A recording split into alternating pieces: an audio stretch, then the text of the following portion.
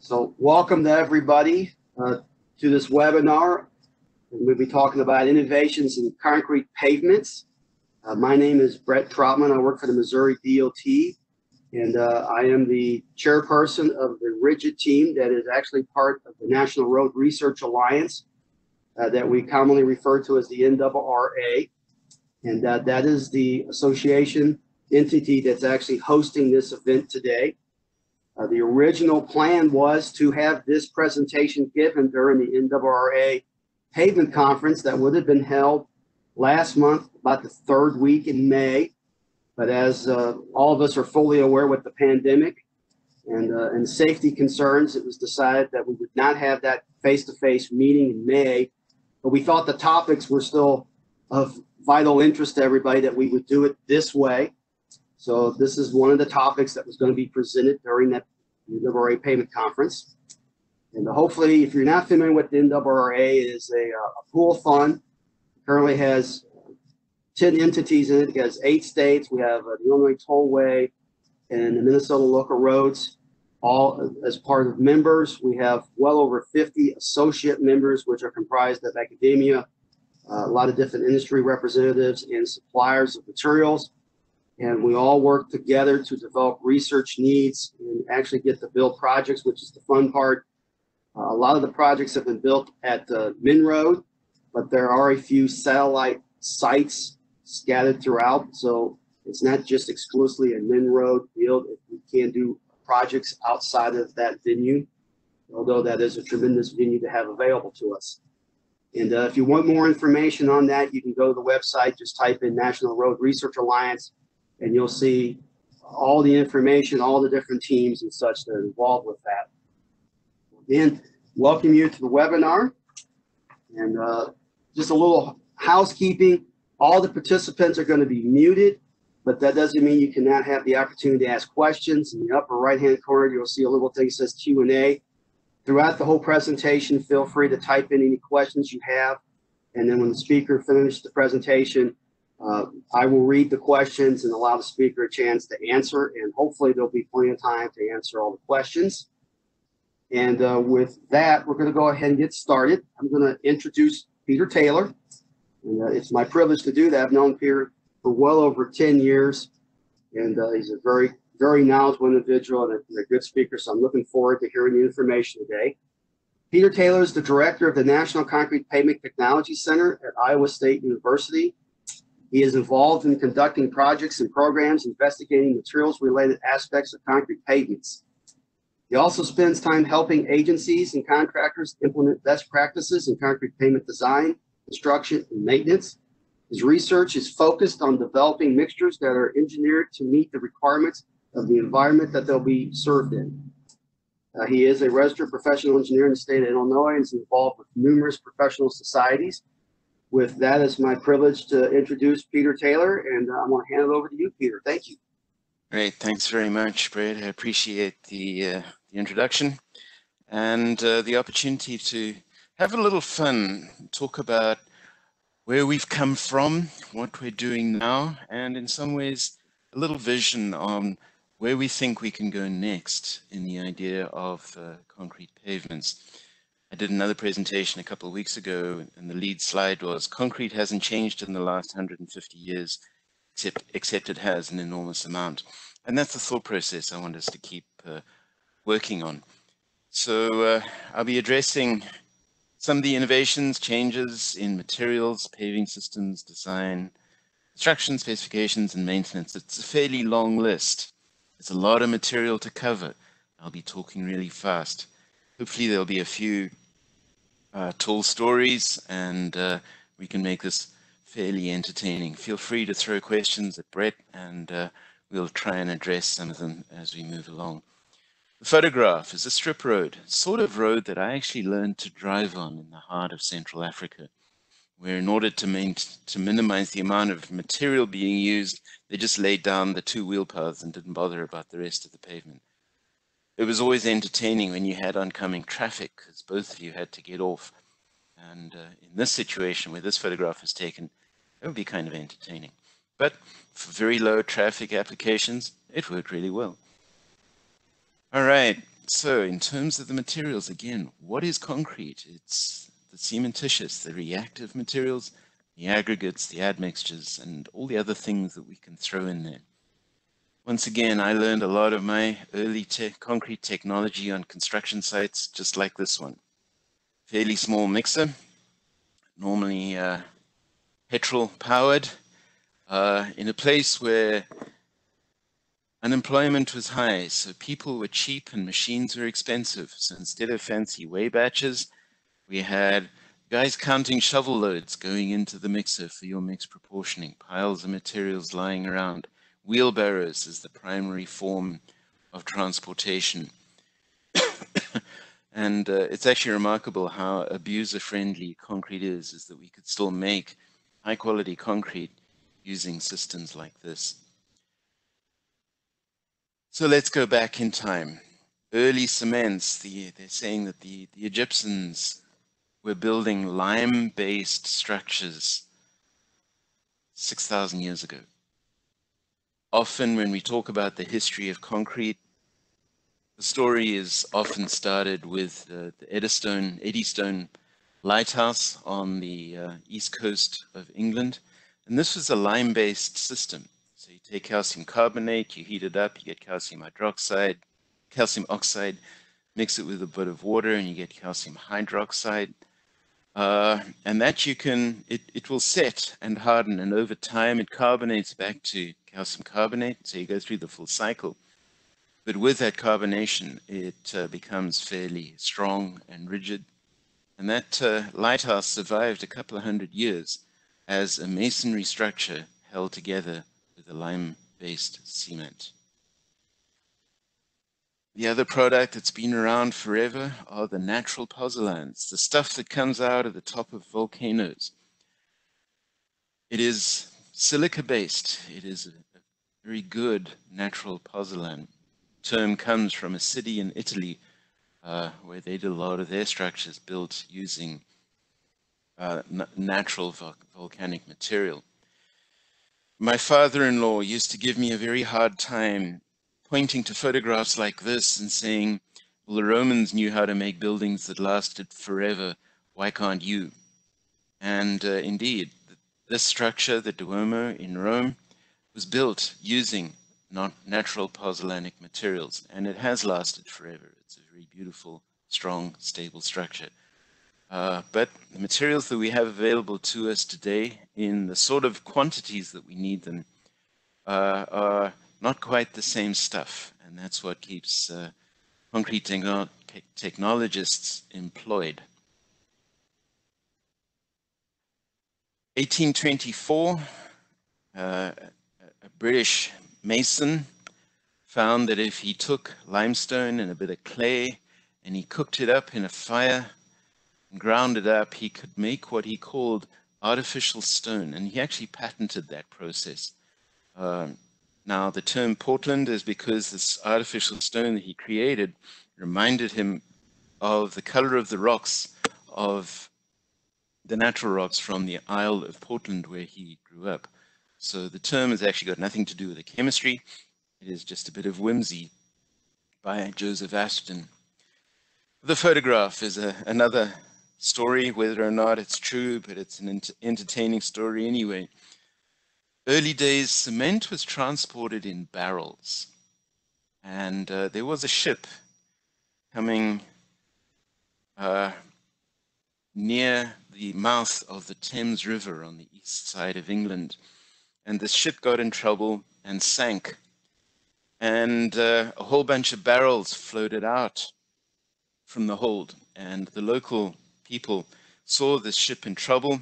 They saw the barrels coming out, and they figured those barrels are probably full of alcohol of some form, and they got excited, and they all took their boats out, and they swam out, and they rescued all of these barrels, brought them ashore, thinking there was going to be one hell of a party, and were kind of disappointed to discover that the barrels had no alcohol, they had cement in them.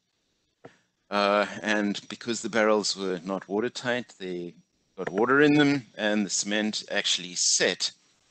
But notwithstanding, they weren't going to waste anything. They built a pub out of these cement barrels, and that pub apparently still is open and operating. And one day I want to go there. So again, the versatility of cementitious systems keeps us going. Early days, cement kilns got a lot more efficient than the vertical kilns, and they were using a wet slurry. Therefore, the kilns had to be fairly long, a lot of energy going into drying out the system before they could actually start the clinkering process. Modern kilns were using vertical stacks, heat exchange towers that are a lot more efficient with the heat. The kiln itself is a lot wider, a lot shorter. The energy recovery is a lot more efficient. And so we're reducing the amount of energy that it's taking to do that clinkering process. And this is fairly typical of a modern day kiln. One thing to be aware of is that cement chemistry is changing and has been for a long time. Back in the 20s and 30s, there was about an equal proportion of C3S and C2S. Now that's mind-blowing, boring chemical stuff that you don't really care about, except that you do. The red curve, the C3S, is the stuff that hydrates very quickly. It delivers early setting and early day strength gain. C2S is the stuff that gives us the longer term performance. And again, old-fashioned cements, it was about equal.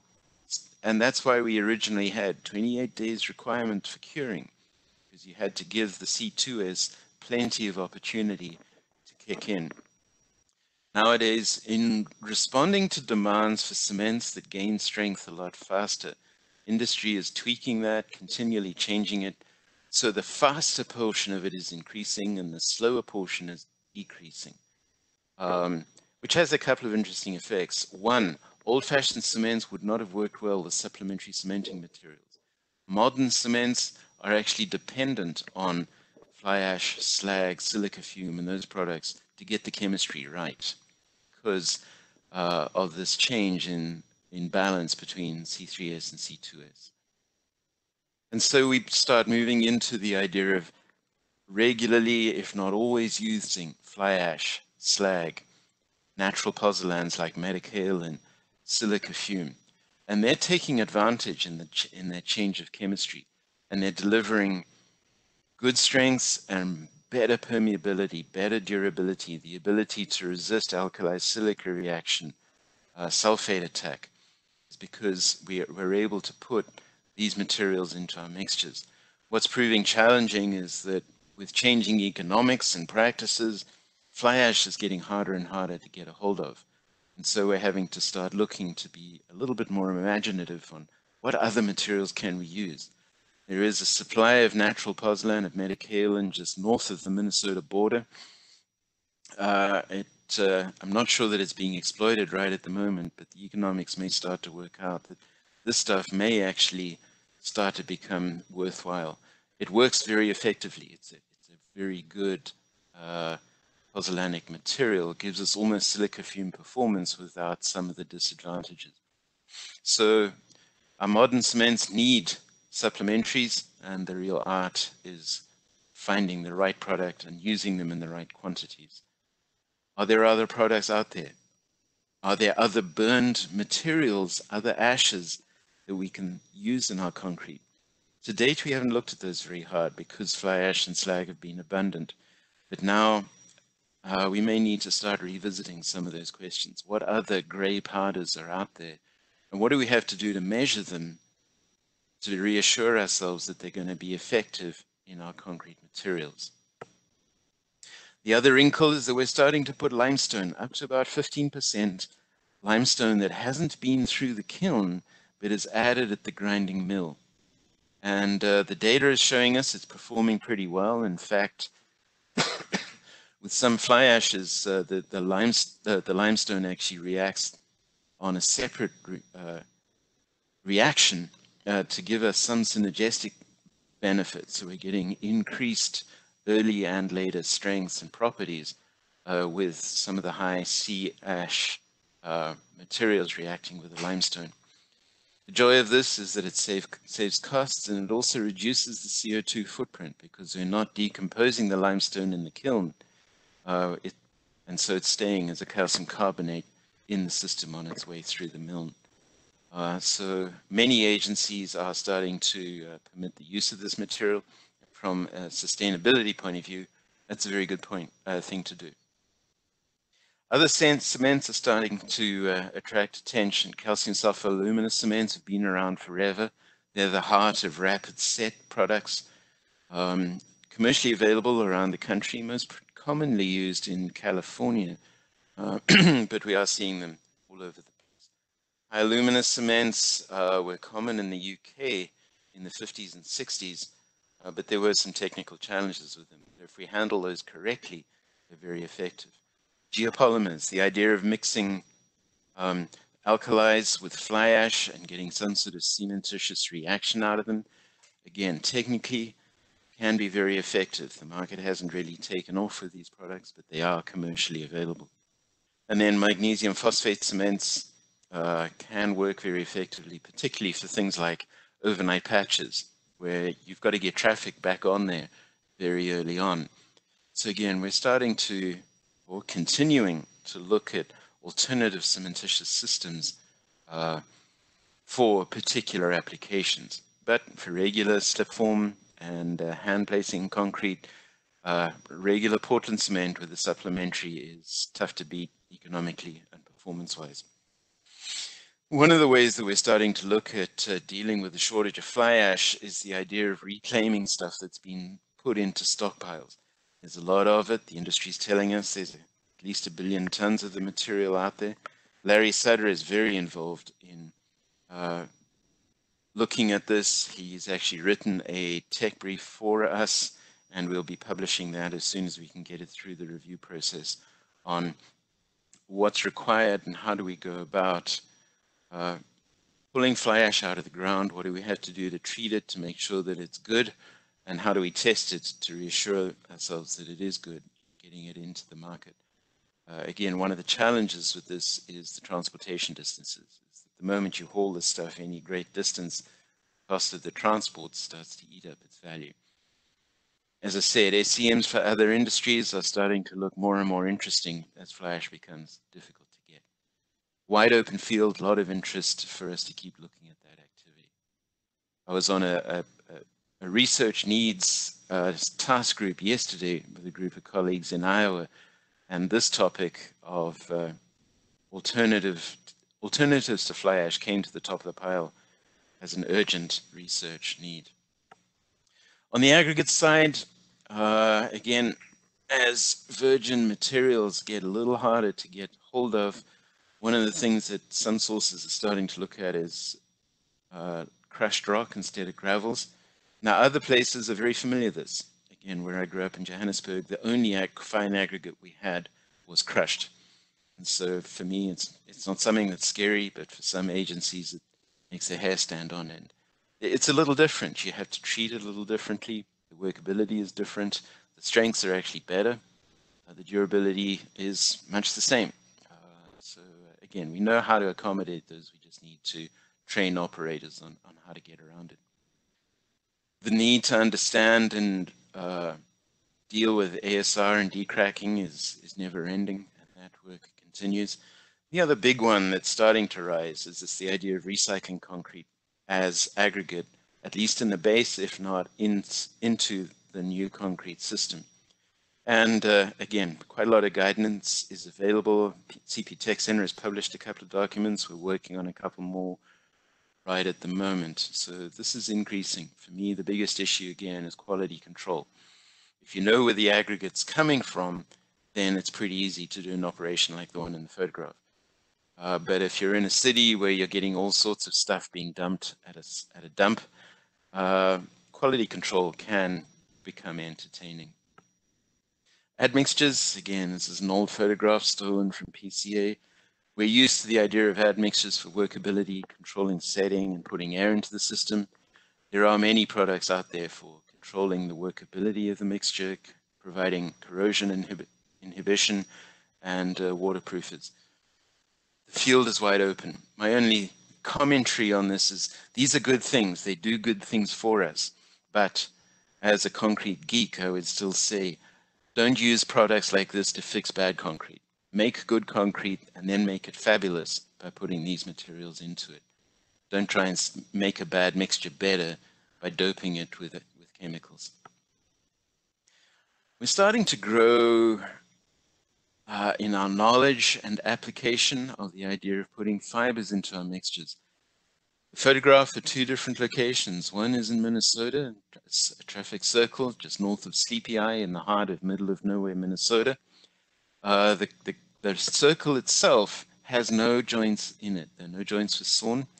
We are involved in tracking and monitoring the formation of cracks, and there is a report on the construction in the first couple of years of monitoring on the NRRA website. And that system's worked pretty well. What we have found is that the cracks have opened up a fair amount, and where the cracks have got bigger than about 1 millimeter, the load transfer is starting to fall off. The photo on the right is a pavement that we built in northern Iowa, right up on the Minnesota border. The county engineer agreed to let us put in 600 yards of pavement with a fair amount of fiber in it and no joints. Again, it's cracked naturally at about 60 feet spacing. Thus far, the joints aren't too wide. We're keeping an eye on it. I'm trying to persuade the DOT to run some load transfer tests on that section, just to keep an eye on, see if we can correlate how much the cracks open up with their load transfer capabilities. But this was an overlook. The county engineer is really happy. He doesn't have any joints that he has to maintain, which is altogether a good thing. So again, the use and benefits of fly ash in jointed and unjointed systems is another wide open field. Dowels. Again, if we're looking for load transfer, dowels are a very good thing. I contacted Mark Snyder, who's the real expert in this field, and said, I need one slide on dowels. He sent me 90. Said I was stupid to try and keep it any less than that. So I pulled it down to 3 slides. Between us, we agreed on these 3 slides. One is regular dowels, steel with some sort of coating on them, whether that coating is paint, the green material we've been used to, the newfangled purple and gray products, FRP, multi-layer. The technology is growing to help us keep these things from corroding. We've also using plain steel dowels with GFRP, stainless steel, composites, combinations of materials. And then we're also looking at dowels that aren't just round bars, but tubes or elliptical or flat plates, whether they're football shaped or diamond shaped, egg shaped, flat dowels. These flat ones are actually great for very thin sections and have a lot of potential in that field. In fact, I think there was one test section put into Moon with plate dowels. So if you want to know more about that, contact Tom Burnham and talk to you about how those are performing. The other technology that I'm reasonably excited about is this idea of internal curing. We nag our contractors and we whine about the need for curing, but traditional curing systems, whether it's flooding, sprays, burlap, or curing compounds, only really affect the surface of the concrete. Therefore, the idea of putting little spheres or pellets of material into the heart of the concrete that don't affect the water-cement ratio, but continue to deliver water back out into the concrete as it dries out, technically has a lot of solid basis. And quite a lot of work has been done. It's a no-brainer for bridge decks. I know New York, I think Texas have adopted, and I think Kansas has done a few of bridge decks. Iowa has built a few and found them to be pretty effective. And we've done 2 test sections in Iowa using thin overlays. Where I'm excited about it is that when you haven't got the differential of drying, then the warping goes down. So your vertical movements get reduced fairly significantly. The 2 test sections we've done, the data so far is indicating that the vertical deformation of these slabs is about well under half that of the control sections, which means the risk of early bending and cracking has gone down significantly. That on top of the reduced permeability is huge. The catch with the way we're doing it at the moment is that handling the material to provide the internal curing can be a challenge. Here's a photograph of two different systems. In the US, the standard approach to doing internal curing is lightweight fine aggregate. The little black dots in this core sample are the lightweight fine aggregate. You pre-soak it before you put it in the mixture, and that water becomes available for curing through the depth of the section over time. The catch being is that for bridge decks, it's not a lot of material. It's pretty easy. For pavements, maintaining a stockpile that's got enough pre-soaked material for a full day's work, 2 days of work, because you've got to pre-soak it for 2 days, can be kind of interesting. But we did it for a couple of short sections. The contractor didn't complain too much. And if it's going to help us with the warping and cracking, I think it may still be worthwhile. The alternative is to look at superabsorbent polymers. So the stuff on the left is functionally kitty litter. The stuff on the right is functionally the stuff we get in diapers. Little plastic spheres that absorb water and give them back. This is very common application in Europe. Hasn't found a lot of mileage in the US yet. Again, we're trying to find funding to investigate these a little bit more. What we may be able to do is to throw them into the concrete dry and let them soak water out of the mixture, so you don't have the stockpiling issues. You can treat them more like an admixture than an aggregate. So I know Illinois Tollway is looking at that. I believe Iowa DOT may be pushing forward an idea to research this a little bit in the future. But I think there's some great potential for both of these applications. Does it work? Absolutely. This is work from a project we did in Ohio, a bridge deck that we built. The control system was their conventional mix. The test system, we put in a fairly high dosage of slag. We limited the water cement ratio to 0.45. We limited the total paste content, the binder content in the system, to a moderate amount. And we packed in a fair amount of the internal curing lightweight aggregate system.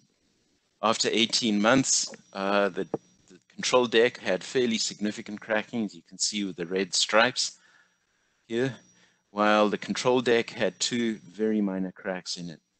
It works. We can build crack-free bridge decks with current technology. We've just got to apply this and get it done. Dan Miller did a presentation for PCA a couple of weeks ago on this, and I believe they're thinking about doing another test section, test bridge. And as I said, New York is doing this. This is their standard system now in order to control cracking. Can do this. The other innovation is the idea of putting geotextiles down, particularly when you're looking at overlays. Is that if you're having an unbonded overlay, you're trying to separate the 2 layers in order to prevent reflection. The geotextile does a very effective job of keeping the 2 layers separate. It also helps a lot with drainage, as long as you daylight the fabric out to some sort of drainage system, either it's daylight into the air or into a drainage system.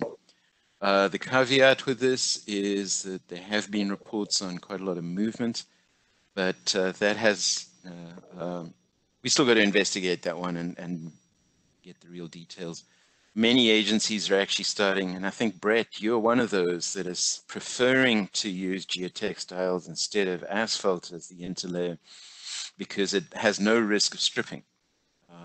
So is more likely to be stable in the long term. So there's still a little bit of work needed on this, but many agencies have adopted this and seem to be pretty happy in terms of cushioning and preventing reflective cracking. And then my own passion, proportioning.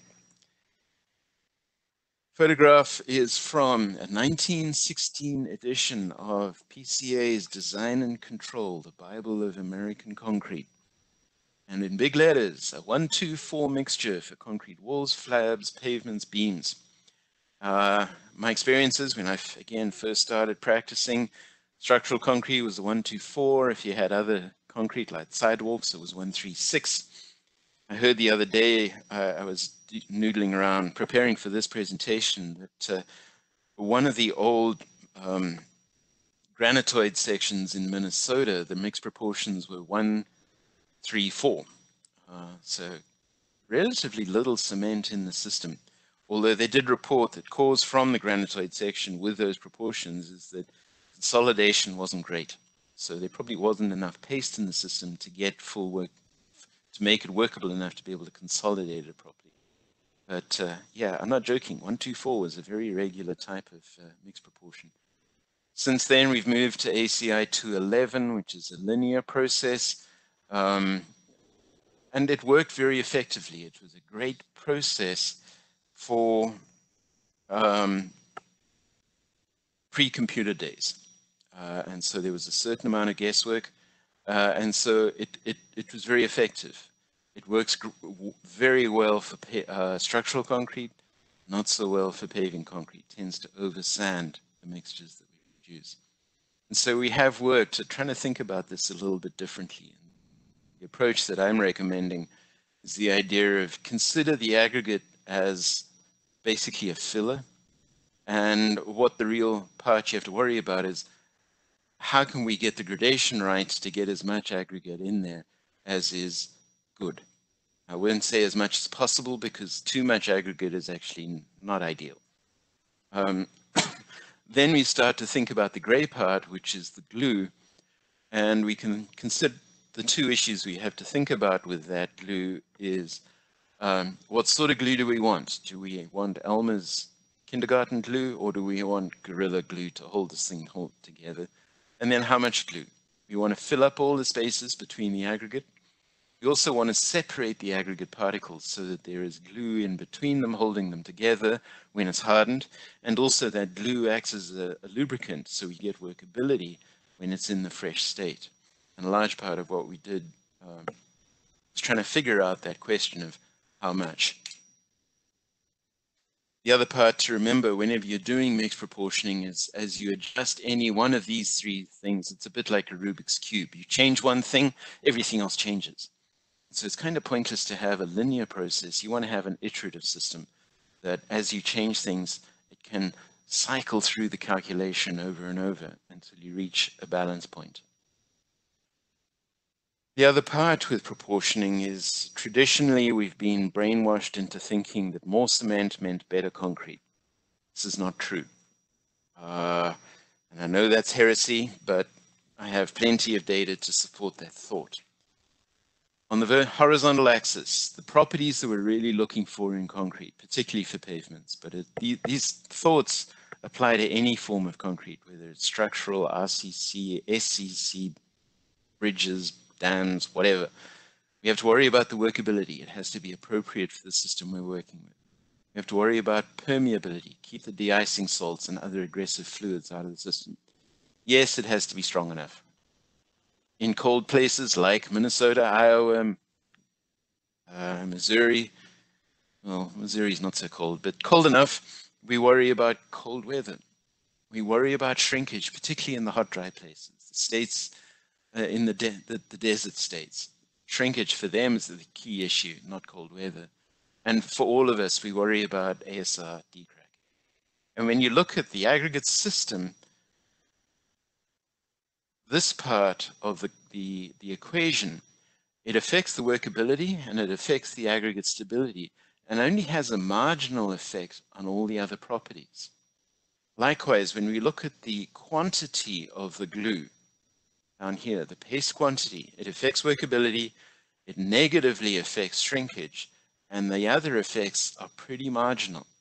The part we have to pay attention to is the quality of our glue. Air void system, water cement ratio, the SCM type and dosage. Those are the levers we can pull to make really great concrete that control, transport, strength, cold weather resistance, influence workability and shrinkage, and aggregate stability. Highlighted yellow row is the one that we really have to pay attention to. And those are the ones that the specifiers have control over. Spec should have limitation on how much air you put into the system, what's the minimum water cement ratio you need to pay attention to, how much supplementaries you want to put into the mix. And Minnesota has led the way on that. It was Doug Schwartz that first led the charge. Water cement ratio 0.4 or else. got it. And Maria has carried on with that legacy, and it's been a very good thing for their concrete. Again, this whole process of paying attention to how much paste, getting enough but not too much, does it work?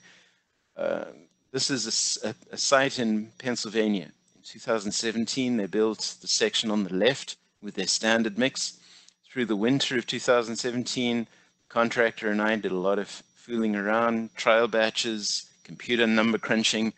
This is what they built in 2018.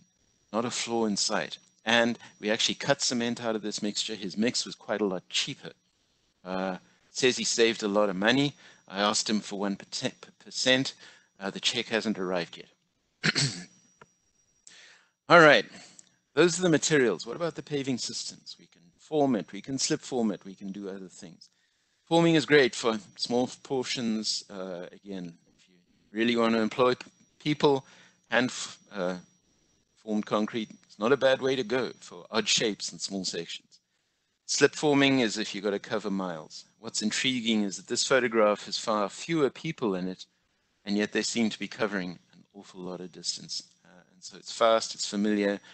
We've learned how to do a really good job, and my thanks to Angela Folkstad for this photograph coming out of Colorado. RCC is an interesting alternative. Zero slump, no forms needed, no reinforcing steel, no joints, no finishing. Catch with it is the surface is not ideal for high-speed applications, except in Missouri, where they've done a test section where they've put an admixture on the surface where they've been able to get a finish on it for a high-speed application. And one day we need to get Brad up on this session to talk about how that test section is working. The interesting thing about it for me is that it can take light traffic immediately. I live in a cul-de-sac. My neighbors are grumpy old professors, and they refuse or they push back at the city really hard. We have an asphalt pavement right outside my house, and it burns me every day when I drive to work. I've harassed the city engineer, and he said, the only reason we haven't replaced it with concrete is that your neighbors won't let us shut the road down for 3 days. And I'm thinking RCC would be great. We could get in there, get it down to the base layer. We could still drive on that base layer overnight if it doesn't rain. The next day they could come in and do an RCC. And again, I could drive home to onto my driveway overnight. The RCC will take domestic traffic immediately. And then later on, we can figure out how we're going to do a finish on top of the surface. I'm still pushing the city engineer. He hasn't given in yet, but we'll keep pushing.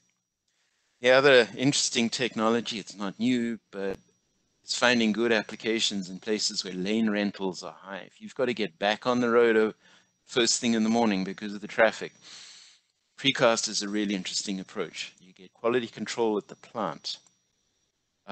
You get all the shrinkage and the drying and the curing done before the concrete even arrives on the construction site. So all you're doing is digging out the old stuff, leveling the surface, putting the new one down, and sealing it up.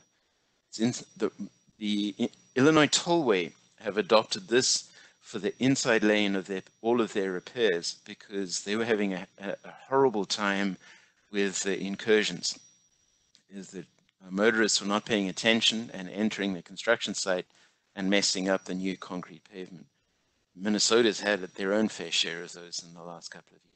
These things are insensitive to that. So there is a great opportunity for this. We'll be producing some guidance documents on this topic over the next couple of years. Design, long ago, rule of thumb. I built it in 6 inches. I will continue to build it in 6 inches. We got sophisticated and did the ASHTO 93 based on the road test section in Illinois. The point to pick up here is that design is more than just thickness. It's all the details that go into the pavement as well. Since then, ASHTO, pavementdesigner.org, BCOA, there was all sorts of design tools. And again, we could spend 90 minutes on this topic. There is a recording of a webinar we ran about a month ago, where all of this is discussed in quite a lot of detail. So design is moving on. It's changing. We're getting better at it. And then the whole art of how do we handle this stuff?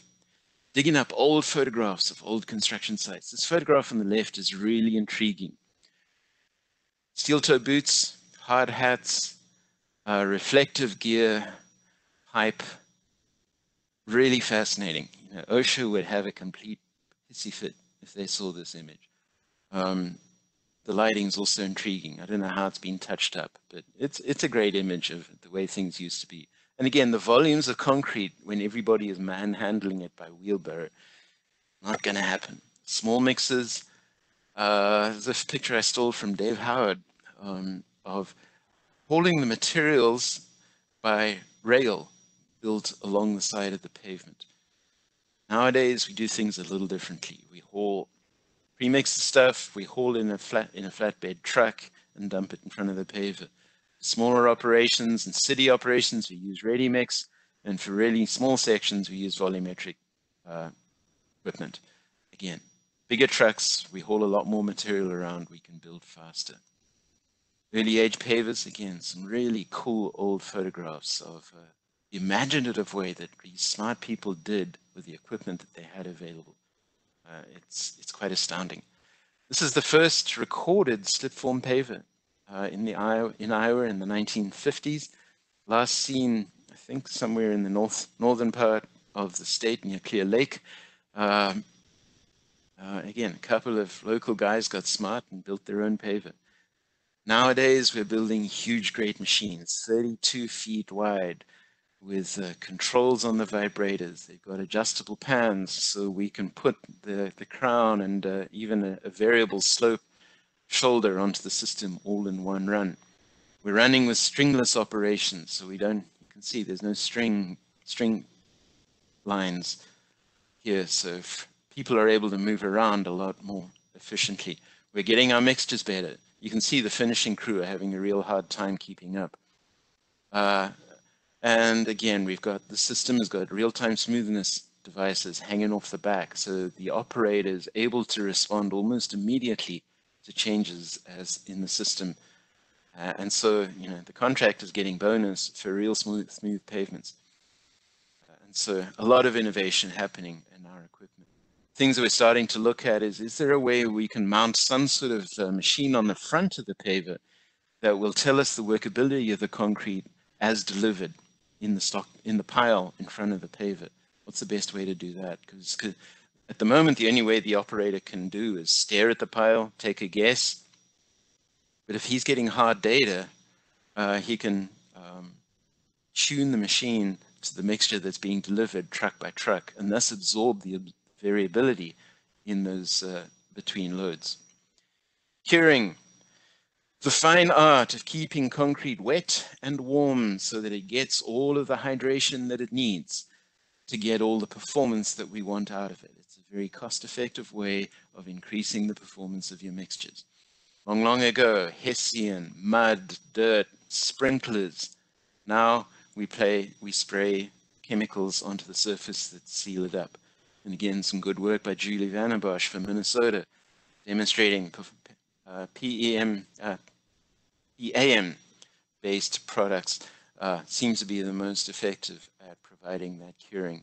That coupled with the internal curing, it's like ice cream with cherries on top. What about testing and specifications? Slump, strength, and air. What do they tell us about durability? Absolutely nothing. Nowadays, we're looking at transport, or permeability. We're looking at more effective tools of what is the workability of the concrete. Slump doesn't tell us. What about de-icing salts? Are we able to resist their attacks? Can we measure shrinkage? Yeah, there are now tests available and specification written to help us measure the things that really matter. That chart that I had on the mixed proportioning stage, the 6 critical properties, we now know how to measure them. For the workability, we've got the V. Kelly device measuring how quickly a hemisphere sinks in the concrete. Direct, numerical, idiot-proof test that'll tell us, is this mix going to respond well to a vibrator, which is exactly what we need for a paving machine. You can get mixtures with different slumps and different responses to vibration. So the slump doesn't give us enough information. Box test, a little subjective, but gives us similar information. Make a box, stick a vibrator in it for 6 seconds, and look for segregation and look for edge slump. This mixture was not great. We had to go back and rework it. Both of these tests, I think, are more suited to the lab when you're pre-designing things than they are for field acceptance. Calorimetry, the ability to assess the cementitious materials, the interactions of the admixture. We can prevent incompatibilities by tracking our materials as they're being delivered to the site. You can tell within a couple of hours that, oh, something's gone wrong here. It's different from all of the others. And maybe we want to go back and see what it is that's being delivered. Unit weight, such a simple test. $30 scale, and it tracks very well with the air content until it doesn't. And you see a signal like this, you may not know what's gone wrong, but you sure as hell know that something has gone wrong. Go back, have a look at that batch, see what it was that kicked. Added water, air void system completely out of whack, cement and fly ash substituted, aggregate left out. Something's changed. Go and find out what it is. Super air meter, again, many of you on the audience probably fairly familiar with the tool. It tells us way more information than the air pot, and that is a good thing for us. Resistivity, the ability to tell the permeability of the mixture a lot more efficiently than we can with the rapid chloride test. And again, there's two different approaches. They give us the same data, and they're both right. It's a lot more cost effective. It's very operator insensitive, and you can retest the sample over and over again so that for a given mix, you can get a history of where it is at 3 days. You can start to predict where it's going to go at 7, 28, 56 days. Is this mix going to meet the performance that you're looking for? Other tests, we can use UPV to assess initial setting time, and that can tell us when you need to saw the concrete.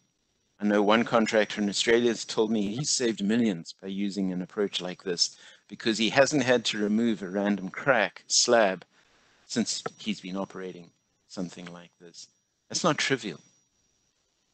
Then we move to the idea of preservation. It used to be that we would design a concrete, throw it down, walk away from it, and hope it gave us 40 years. Now we're paying attention to what maintenance do we have to do. We can provide 40, 80, 100 years with a little bit of care and attention on our systems. Again, we had a series of presentations on CP Tech Center side of preservation, 4 weeks of webinars going into all of this in intimate detail. Feel free to go and watch those. So, the future.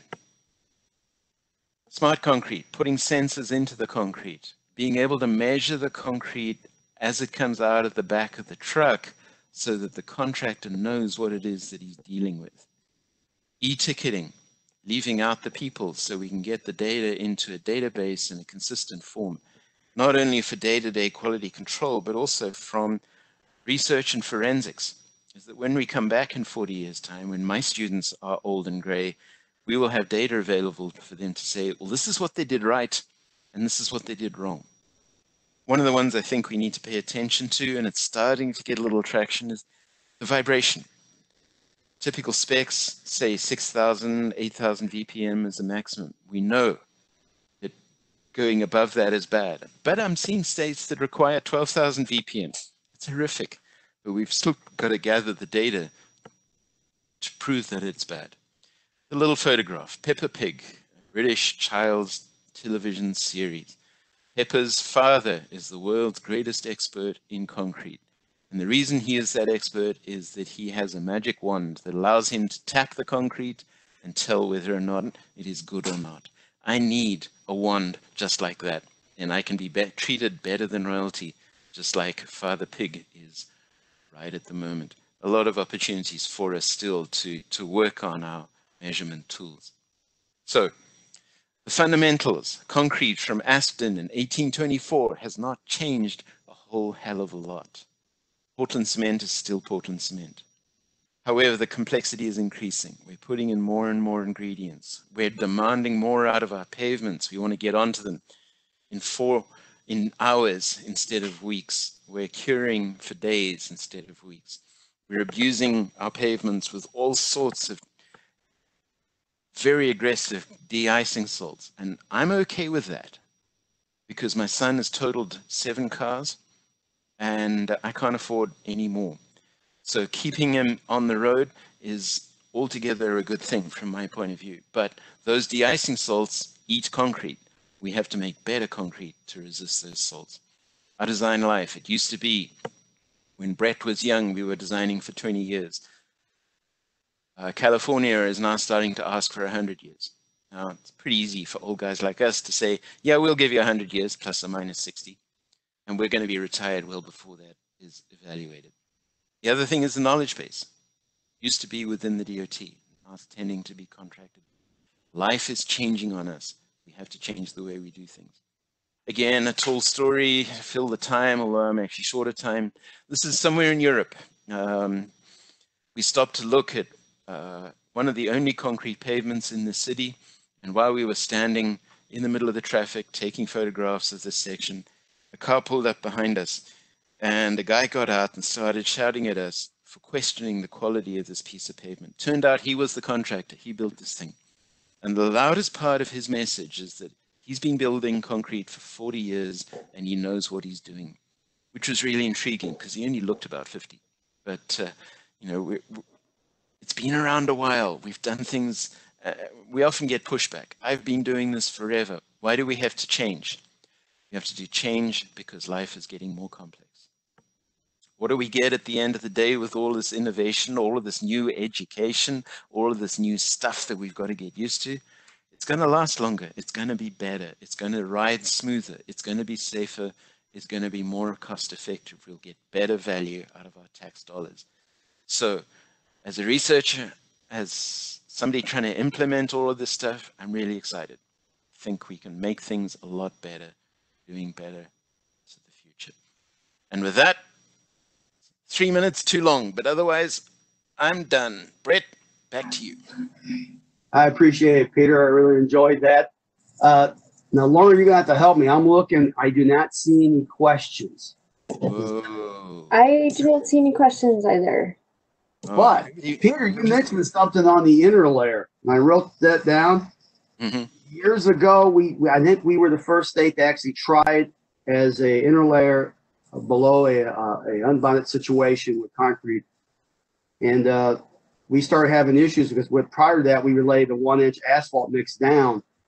And we had a project where it literally stripped out and was gone. And the overlay looked like a punch out.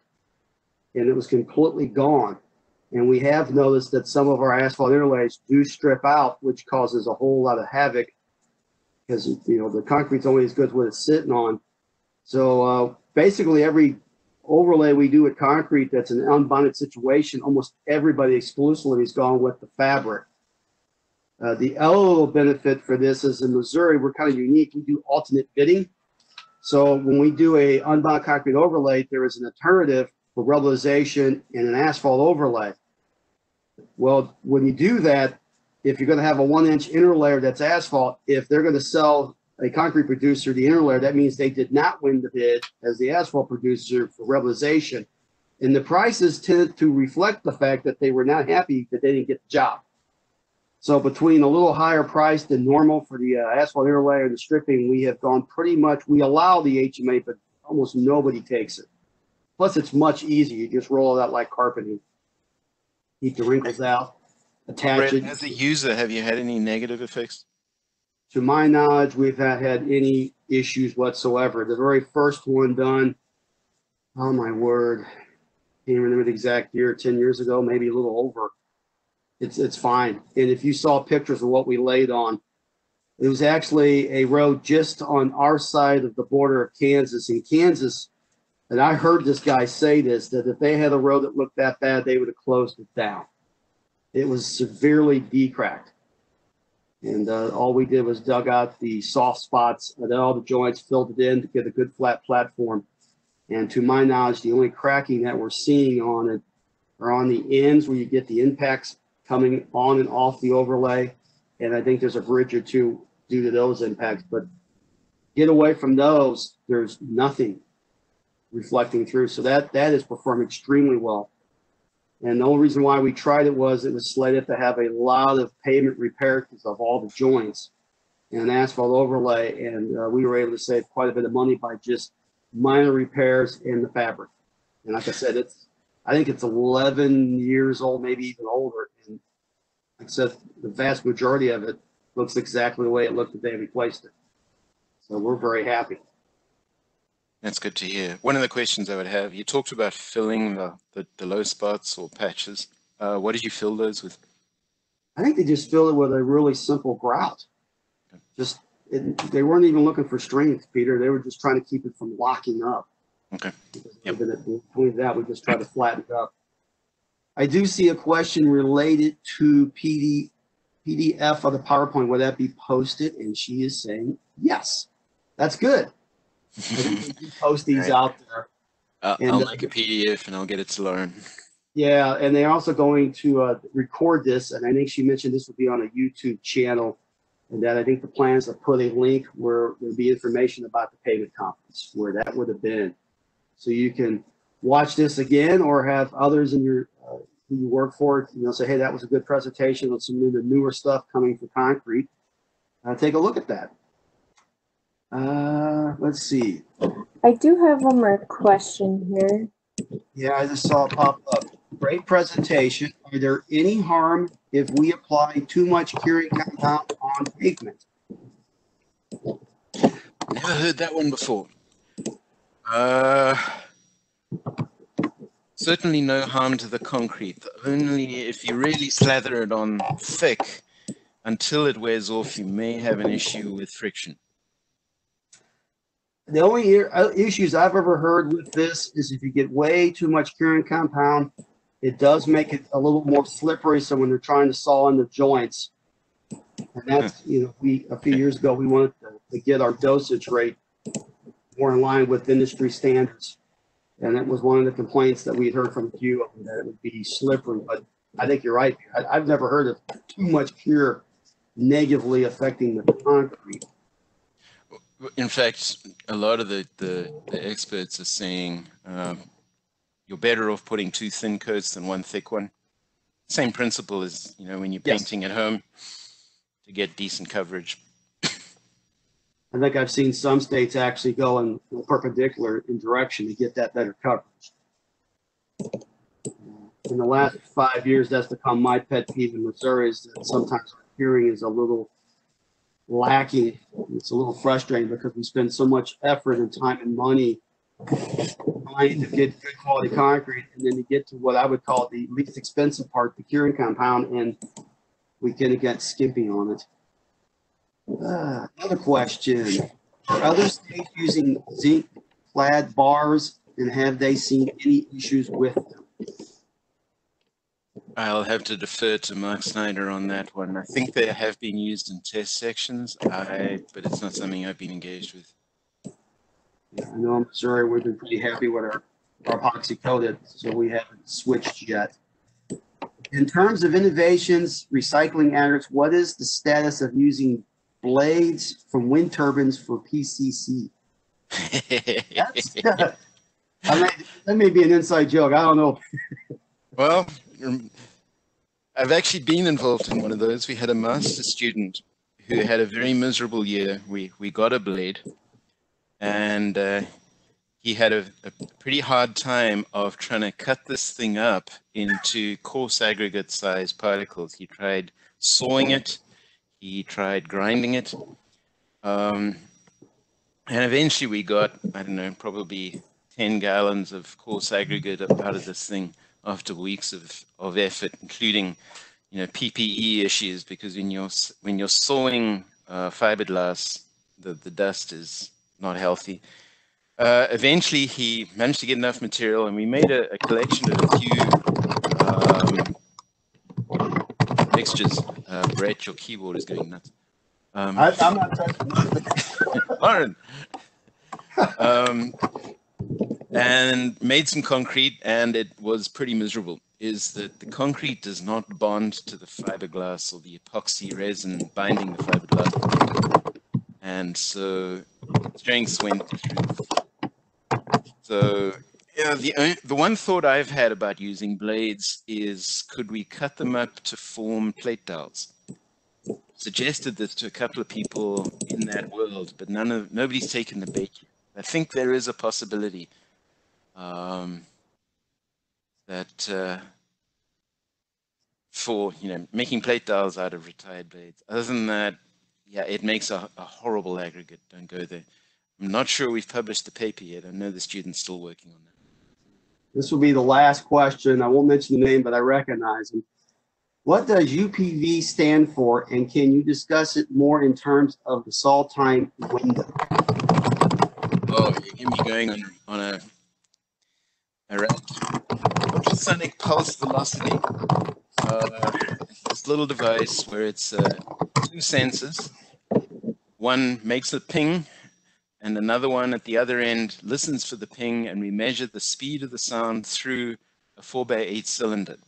What we did is that I had a student who spent a very happy summer driving to construction sites all over the country, all over the state. It was a wide variety of states, from city, county, DOT sites. He wouldn't tell anybody anything. He'd just arrive. He'd scoop a little concrete out from in front of the paving machine and note the time the machine went over that batch. He would then sit next to his car reading comic books while this machine recorded the speed of sound. It pings every minute and just records the speed of sound. And what we found is a very, very good correlation between initial set and when the speed of sound starts to accelerate. And that's, physically we can explain that. I won't bother now. What he then did was to keep reading his comic books until the saw crew came past that same location. And what we found was, again, an amazing linear relationship between initial set on the horizontal axis and when sawing happened on the vertical axis. Now, this was all conventional sawing. We did it for early entry saws as well. And what we found is that you have to saw about 300 minutes after initial set. So the thought process is that you can set this little machine up, let it do the pinging. It will wake up and tell you when initial set has happened. Then you can phone the saw crew and say, be here in 3 hours. And it'll be about right. And this was independent of the weather. It was independent of the mixture type. And it was independent of the thickness of the slab. And again, we've got similar data for early entry. So to me, it's a no-brainer. It's I think a $2,000 piece of equipment. But if you want more information, contact me. I can give you papers and presentations on it. All right. I appreciate that, Peter. And we're past 11. I think you start exactly an hour ago. I thank everybody for attending. Again, thank you, Peter, for taking the time out of your day to give the presentation. Oh, we got a question, but we're past the time. But he must have woke up. I know this person too from the NC Squared. So with that, we're going to conclude. Again, this PDF will be put on the website, and you'll be able to download that off the site where the Pavement Conference Workshops information would have been. And again, everybody have a great day, and we'll talk to you sometime in the future, hopefully. Thank you. Thanks, Peter.